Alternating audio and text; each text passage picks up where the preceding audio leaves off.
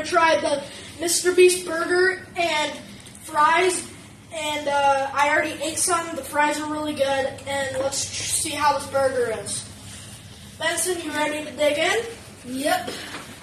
So what we have here, what I got is I have bacon. Let's see. We got pickles, bacon. We got all the good stuff. Let's try this, guys. I just got a plain Chandler burger here.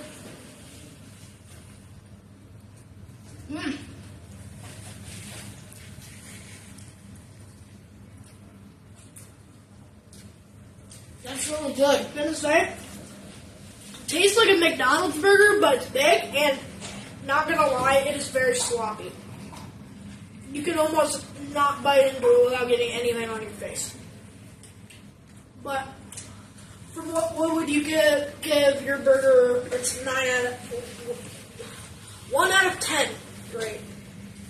I'd probably give it an 8.5. Honestly, Okay. this does not taste like a McDonald's burger. To me, This tastes like someone actually made it at home. I'd say that it's really good. I'd give it probably like a 7.5 out of 10. I mean, I don't like the sloppiness because I'm not a big fan of being dirty, but it is really good, and the fries are fabulous. But I recommend the signature fries or the crinkle fries because nobody likes pickles or mayo on their fries. Here's the signature option. Yeah. Here's the signature crinkle fries. Connor, it's not that spicy. You want to try one?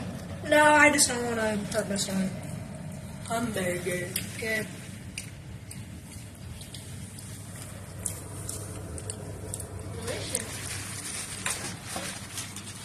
We good? Alright, you just cut that part out.